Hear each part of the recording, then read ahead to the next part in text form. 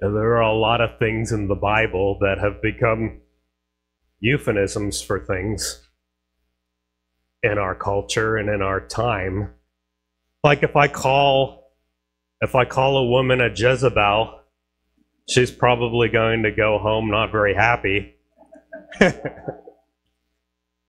If you call somebody a Philistine, probably means they're acting uncivilized or being crude. If you call a town Sodom and Gomorrah, obviously it means they're full of wickedness. Or if you call somebody a Pharisee, you're probably calling them out for being a hypocrite. We get to a passage in Luke today where Jesus has some harsh words for the Pharisees, as he does in several places in the gospel. He is especially hard on the Pharisees and the teachers of the law, and there are many reasons for that. It seems like on the surface that the Pharisees were hard on others, but easy on themselves, offered little hope for sinners, and were hypocritical in that they cared about appearances and what's on the outside rather than what's going on inside.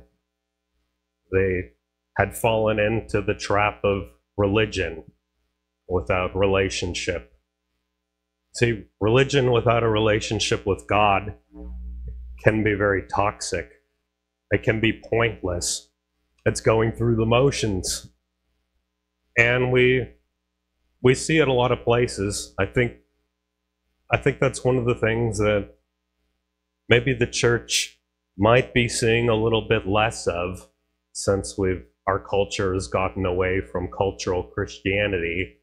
That's kind of like where everybody identifies as a Christian and everybody goes to church occasionally, because their parents and grandparents were Christian, and they still identify as that. They still show up for Easter and Christmas and maybe a few other times and go through the motions, but lack the relationship with God, lack being filled with his presence, and lack the joy. But when Jesus lays into the Pharisees, it's something we should pay attention to, because every one of us can fall into the same trap, especially those of us that are in leadership at church, whether you're a pastor, deacon, Sunday school leader, children's teacher, any of those types of things. If you've been a Christian a long time, you can fall into the traps of the Pharisees. And the Bible gives us a lot of examples. The many heroes of our faith, and it said the Bible shows them warts and all. It shows their mistakes. It shows the way that they've screwed up and not pleased God, so that we too can learn from their mistakes. Even the esteemed 12 apostles, well, they get it wrong sometimes and need to be corrected by Jesus. But the Pharisees more than anybody are getting it wrong in a lot of ways. And we're going to look at some of those ways as Jesus sets them straight this morning. Let's look at Luke chapter 11, verse 33. No one, this is Jesus talking, no one, when he has lit a lamp, puts it in a secret place or under a basket, but on a lampstand, that those who come in may see the light. So Jesus is stating the obvious. Whoever lights a lamp doesn't put it under something, but puts it out for all to see. It was different than our experience. We have less lamps nowadays and more built-in lighting. Especially it seems the newer the home, the more lights you have. A lot of older houses don't even have a light in some of the bedrooms, but sometimes you have to plug in a pole lamp. so that it can be lit up properly. But think about in the first century. They didn't know what electricity was. There were no built-in lights in the house, so you had to have a lantern.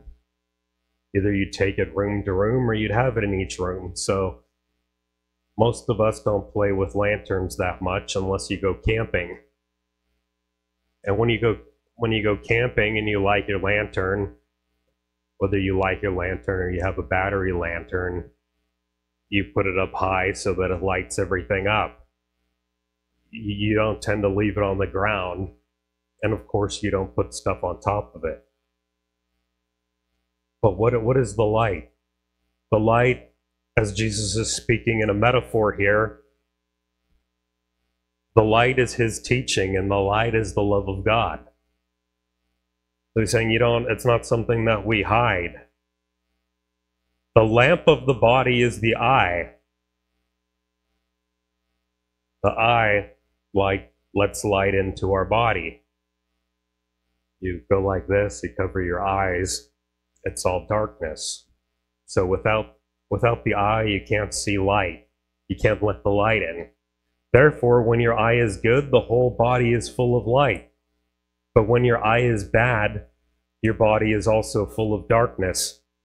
Therefore, take heed that the light which is in you is not darkness. If then your whole body is full of light, having no part dark, the whole body will be full of light, as when the bright shining of the lamp gives you light. So Jesus is giving us a spiritual metaphor here, teaching us about light entering in your body. The light needs to be on the inside of the body. The light needs to get in. How does the light get in your body? Well, through the eye, through the teachings of Jesus, through the Word of God, and through the presence of God coming in. And so it's saying that when your eye is bad, your body is full of darkness. But if your whole body is full of light, as when the bright shining the lamp gives off light, when you have light on the inside, when Jesus is living inside of you and the presence of God dwells, the Bible tells us our body's a temple. If the body's a temple and there's no God inside of it, well, the temple's sitting empty. That goes for everybody. We're all a temple. We're all designed to have God on the inside. And when you don't have God on the inside, well, it's not a very good temple now, is it? So the light that's on the inside of us needs to shine out for others to see. It becomes evident. And then this teaching about the light and the lamp flows into his teaching about the Pharisee. And as he spoke, a certain Pharisee asked him to dine with him. So he went in and sat down to eat. So a Pharisee, hearing Jesus' teaching, invites him to come over for dinner. This seems like a nice thing, but then they start taking issue with Jesus, and it turns into an argument. Now the Pharisee, we don't have Pharisees anymore. The New Testament's made it a derogatory term. And in the time when Jesus lived as a man on the earth, the first century, there were several political and religious parties within Judaism. There were the Sadducees. The Sadducees were upper-class priestly families that ruled over Jerusalem. They were many of them were on the Sanhedrin, which was the Jewish high court, and they took care of the temple. And then there was the Pharisees, which was more of a populist movement. They didn't have official roles at the temple, but they were known for being the rabbis of local synagogues. So the Sadducees were usually not called rabbis because they were Levites or priestly people. They were the priests. So the Pharisees were the rabbis that took care of the synagogues. And then there were Essenes, which you don't see a whole lot about them in the New Testament, but they were an ascetic movement that lived out in the desert and were waiting for the end of the world to come. The Essenes died off quickly because they were celibate. So if you don't reproduce, your movement might die. And then there were Zealots, which were ones that advocated and were plotting violent overthrow of the Romans. Now, a little bit of history. The temple was destroyed in 70 AD after a Zealot uprising. So the Zealots were wiped out. It's believed at that time that most of the Essenes were wiped out. With the temple being destroyed, there was nobody needed to take care of it, and so the Sadducees died out, and what was left were the Pharisees. So the Pharisees, having the synagogue tradition, persisted on. And so Judaism, from then on, was really the Judaism of the Pharisees. And while the rabbis were called Pharisees because of the New Testament and it becoming a pejorative term, as well as being divisive with the different factions fighting between themselves at times, between the Sadducees and the Pharisees, they dropped the term and simply are called rabbis.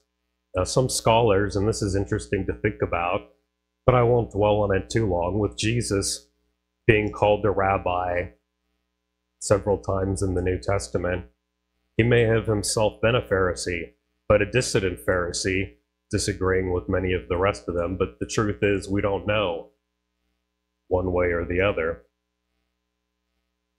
So a Pharisee invites him to dinner in verse 37. He went and sat down to eat.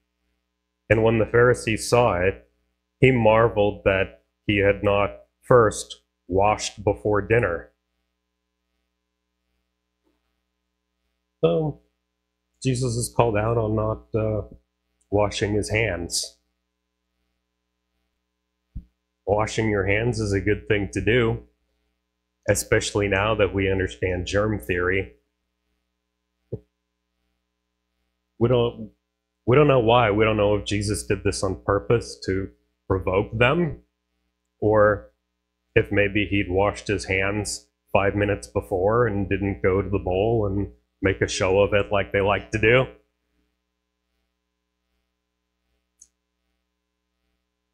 Then the Lord said to him, "Now you Pharisees make the outside of the cup and dish clean, but your inward part is full of greed and wickedness. Foolish ones, did not he who make the outside make the inside also?" So it gives them an analogy here. If you have a cup, would you rather the inside of the cup be dirty or the outside of the cup be dirty?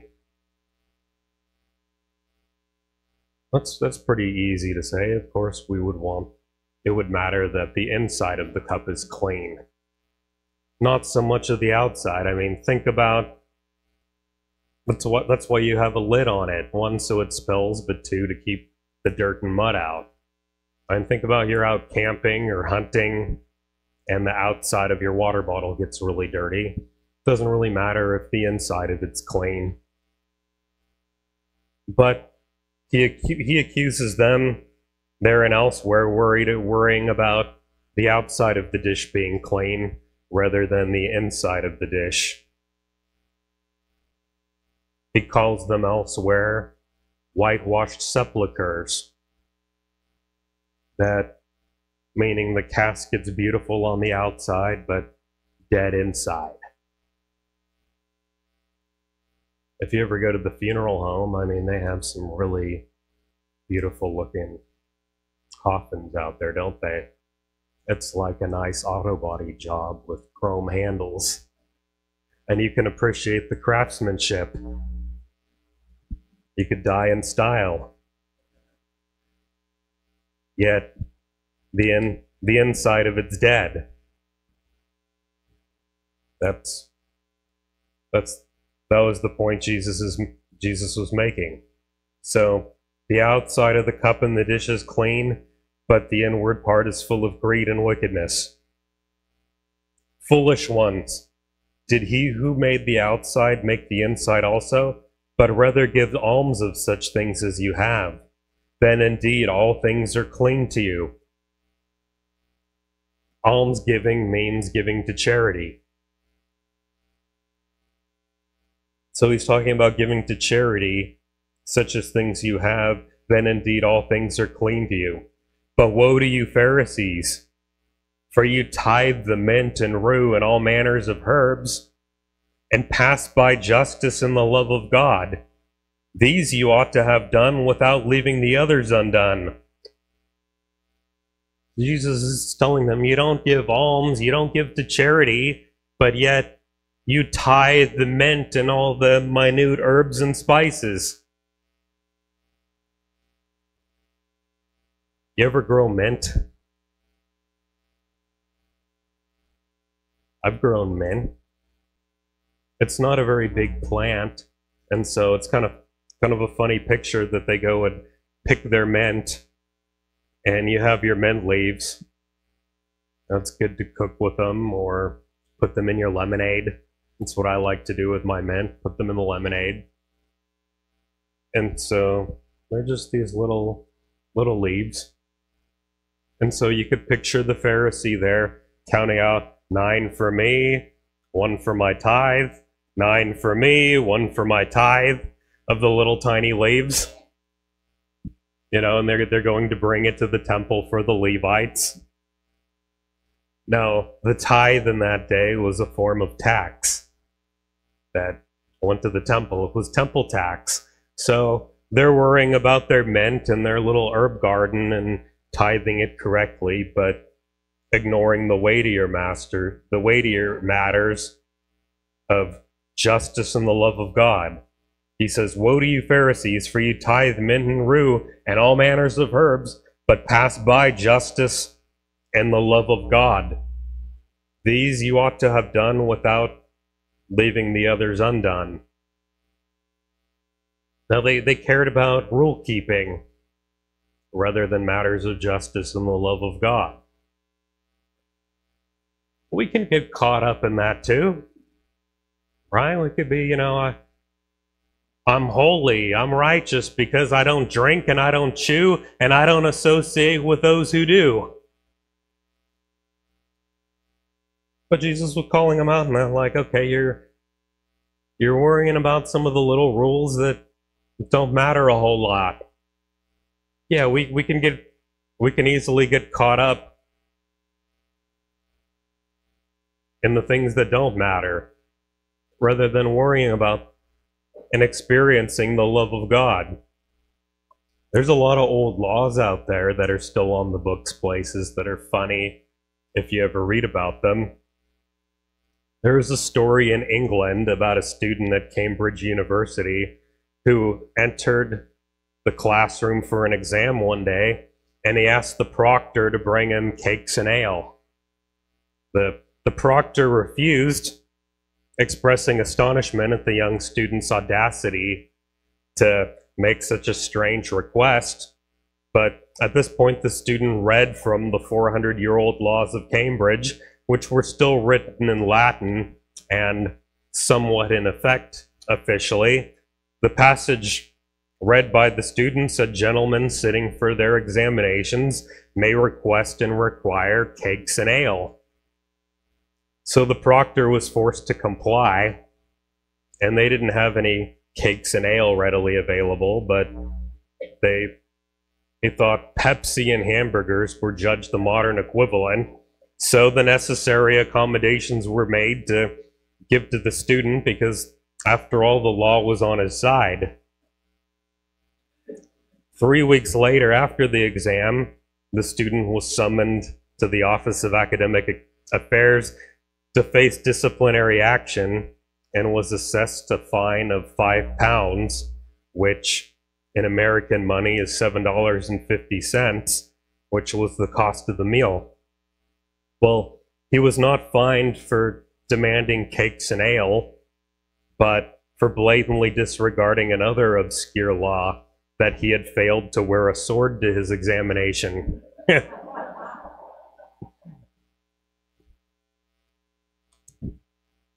So, yeah, that's funny, but Jesus is warning us not to get caught up in this. He starts with his teaching in verse 34, talking about the eye being spiritual vision, and the eye is good, meaning spiritual health, and that with the light coming in, God's light should shine through you and be seen by all.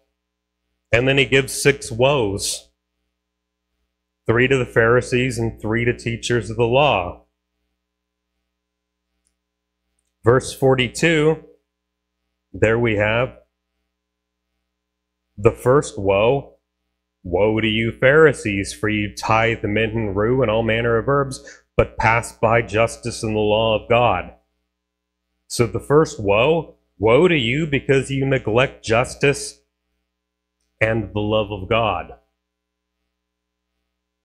As believers and as spiritual people, we should care about justice, as there's a lot of unfair and unjust things going on around us. Yeah, we should stand up for justice. We should fight for it. And the love of God. They neglect the love of God. I mean, how do you be a spiritual person without the love of God? If you don't love God, then what are you doing? What are you doing being a Christian? What are you doing in church if you don't love God? There are people in churches that don't. Maybe they're just here for the social aspect because they have friends here. Or maybe they do it to look good. Oh, heck, people become Christians for political reasons to make themselves look good to get elected.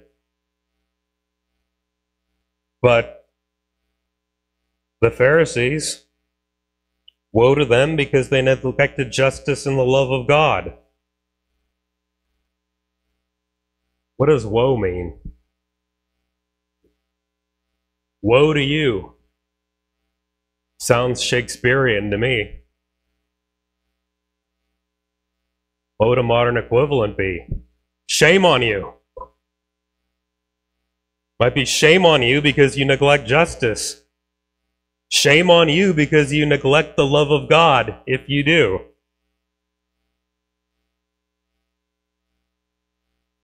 Then the next one, we'll go to verse 43. Woe to you, Pharisees, for you love the best seats in the synagogue and greeting in the marketplace. Woe to you, or shame on you, because you like the important seats and you like the greetings. For religious leaders, this can still be true. Do we like sitting in the front? Not that there's anything wrong with that. But do we do it? Do it to look good? Do some people do it because they like to be called pastor? Probably. There are those still out there. I think that there's some people in ministry, because this is just my own observation, because they love being the center of attention. Not a good reason. They love to hear themselves talk. Well, you should only be up here if God's called you up here. So Jesus was saying, shame on you because you love the best seats in the synagogue and the greeting in the marketplace, as they love to be called rabbi. The next one, woe to you, scribes and Pharisees, you hypocrites! You are like graves which are not seen, and the men who walk over them are not aware of them. Woe to you because you're like unmarked graves.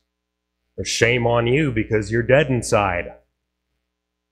What does that mean? You're dead inside spiritually unless you have Jesus in your heart. unless you have the love of God and the presence of God in your life. If you just have God and know about God in your head, but not your heart, he's saying that's kind of like being dead inside. If you know about God, but you don't experience God. So those for the Pharisees are 3 traps that any of us can fall into without even realizing it. 3 things we need to be aware of. Then one of the lawyers, or sometimes translated teachers of the law, answered and said to him, "Teacher, by saying these things, you reproach us as well." What does that mean? One of the teachers of the law or the lawyers was saying, even though not a Pharisee, saying, Jesus, by saying this to them, you're also insulting us. Well, wrong thing to say, because then Jesus had a few insults for them as well. He's saying, Jesus, you're going to offend us too. And Jesus says, in effect, I'm just getting started. And these remind us too, because it seems that people outside the church are always saying that, well, Jesus accepted everybody. Jesus was anything goes. Why? Because he welcomed sinners and tax collectors and ate with them, of course, but Jesus wasn't always just Mr. Nice. He said to them, "Woe to you also, lawyers." These were religious lawyers, religious experts, theologians. So it's basically like, shame on you too, theologians. For you load men with burdens hard to bear, and you yourselves do not touch the burdens with one of your fingers. So now he's turned to the teachers of the law, the lawyers, the theologians. Woe to you, because you load people with burdens and won't help them. Jesus had called them out many times for having very little hope to sinners. For people that had screwed up, they offered people really no hope of redemption. They weren't willing to help people. It was more of an attitude of they just need to pull themselves up by their bootstraps and get their act together. So he's saying, you load men with burdens hard to bear, and you yourselves do not touch the burdens with one of your fingers. For the sinners, you put them down because you think you're better than they are. You think you're better than everybody else. And you don't do anything to help them get on the right path. Now, a lot of people have been put off by Christianity because maybe they know somebody who's a Christian and they act judgmental and better than everybody else. A lot of people said, I never wanted to go to church, because my aunt or uncle or cousin just, they were a Christian and they acted so much better than we were. And they were always, looking down upon us. And rather than showing us the love of God or doing anything to help, all they seemed to ever do was judge us. People do it. Don't be that family member. Don't be that neighbor. Help people see the light and the love of God. Verse 47. Woe to you, for you build tombs of the prophets, and your fathers killed them. In fact, you bear witness that you approve of the deeds of your father, for indeed they killed them, and you build their tombs. Therefore the wisdom of God also said, I will send them prophets and apostles, and some of them they will kill and persecute, that the blood of all the prophets which was shed from the foundation of the world may be required of this generation.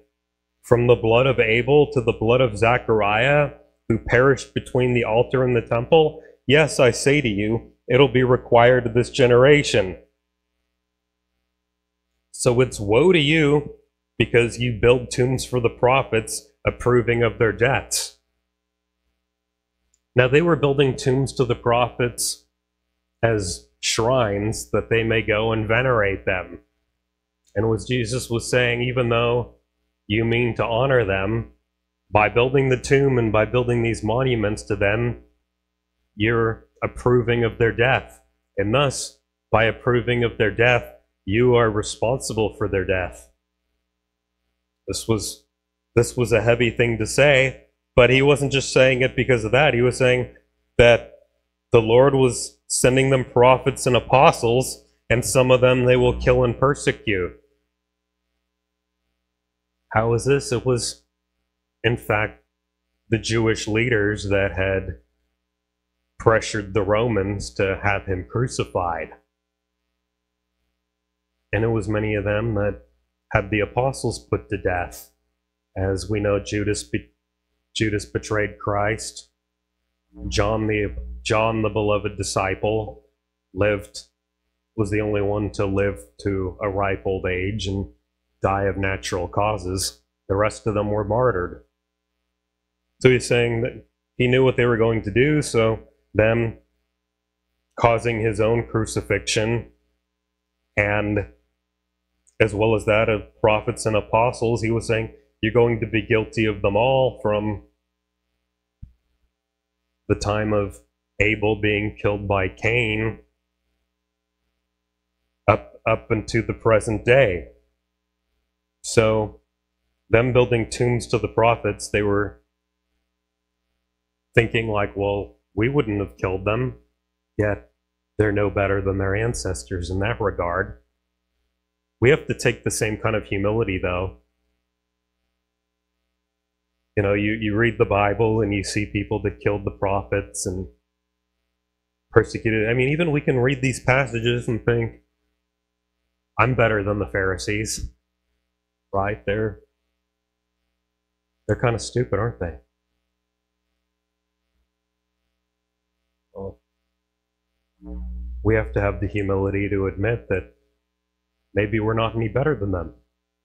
Maybe we can fall into the same trap. Maybe we shouldn't judge them too harshly. Then the last woe. Woe to you lawyers, for you have taken away the key of knowledge. You did not enter into it yourself, and those who were entering you hindered.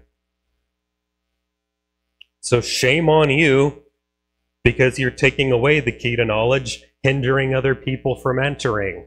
How? By being a stumbling block to other people, by being in the way of them being able to get to God and knowing the love of God. Shame on you from getting in the way of other people from being able to get to know the love of God. Well, something that we can do inadvertently. And as he said these things to them, the scribes and the Pharisees began to assail him vehemently and to cross-examine him about many things, lying in wait for him and seeking to catch him in something he might say, that they might accuse him. And ultimately they did catch him in things, and really when he was crucified, put on trial to be crucified, it was really a blasphemy trial, as they were taking issue with him claiming to be the divine Son of God, equal with God the Father. And the nail in the coffin was, so to speak, was when he cleansed the temple. The final straw there to be able to put him on trial. So his words about them were proving right, that, hey, they're responsible for killing the prophets because it was their responsibility for having the Son of God killed. Now, one thing about Pharisees, even in Jewish tradition, in the Jewish Talmud, which is a Jewish teaching, much of it interpreting the Old Testament, the law and the prophets, they named 7 types of Pharisees that go hand in hand with Jesus' teaching. 1, the shoulder Pharisee. And this was written many hundreds of years ago. The shoulder Pharisee. The shoulder Pharisee is one that wears all his good deeds to see by others on his shoulder. The one who was all about doing things to look good. Giving money so that they might have a building named after them. Making a big show of bringing their tithes. As Jesus said, praying on the street corner. Rubbing dirt on their face and looking dirty so that people could see them fasting. Jesus was saying they've received their reward already because everybody's gotten to see their good deeds. The shoulder Pharisee.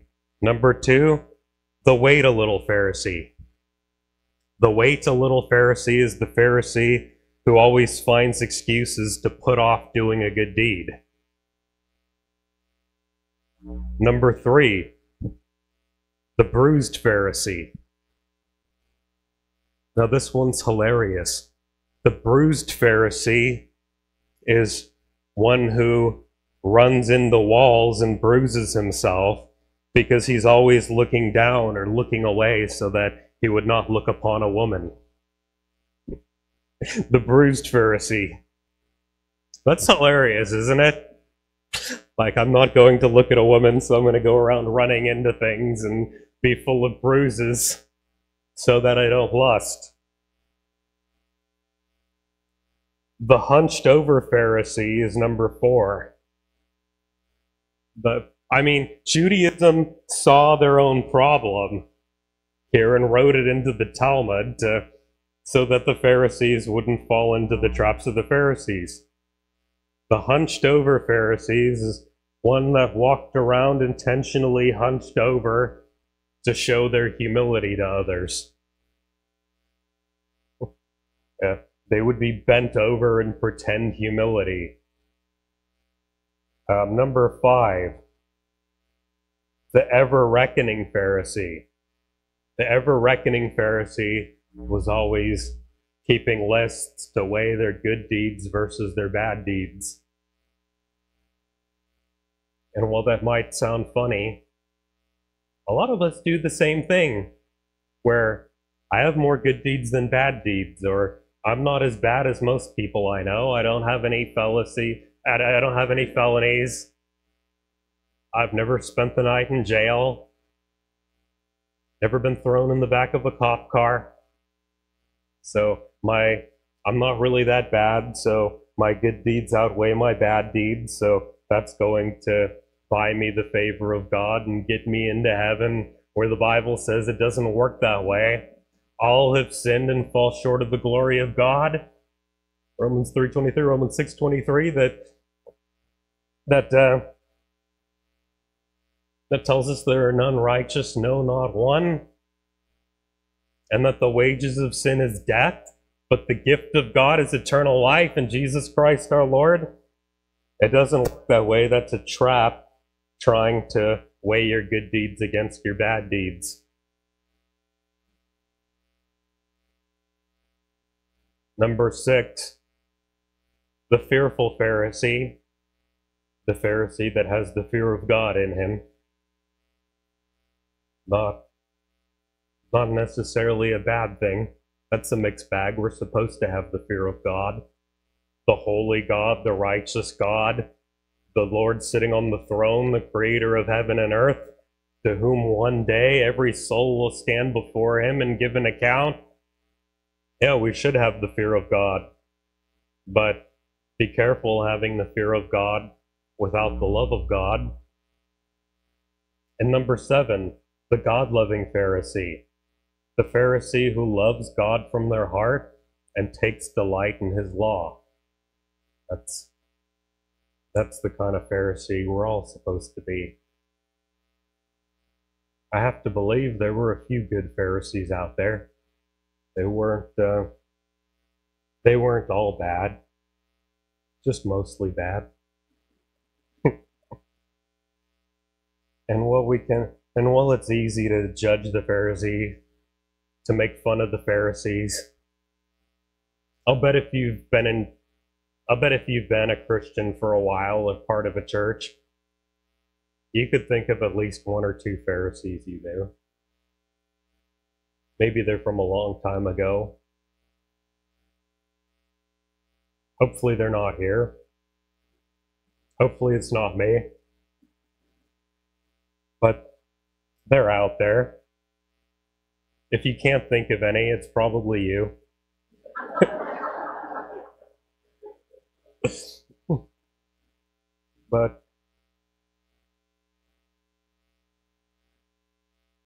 But take the lesson home of what were the religious people doing wrong according to Jesus? To sum it up, they cared about the letter of the law versus the spirit of the law. They didn't have any inner light to shine forth. They were missing the point, such as justice, loving God, and helping others. They were falling into the trap of looking good, rule keeping, acting better than everybody else.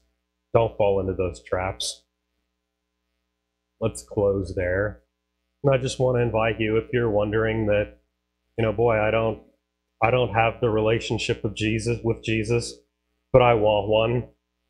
I just want to invite you to come forward and pray with me, or if you need prayer for anything else or need to get back on track with the Lord, I'll be up here to pray with you during the last song or after service. But just want to invite you forward if the Lord's prompting you to come forward.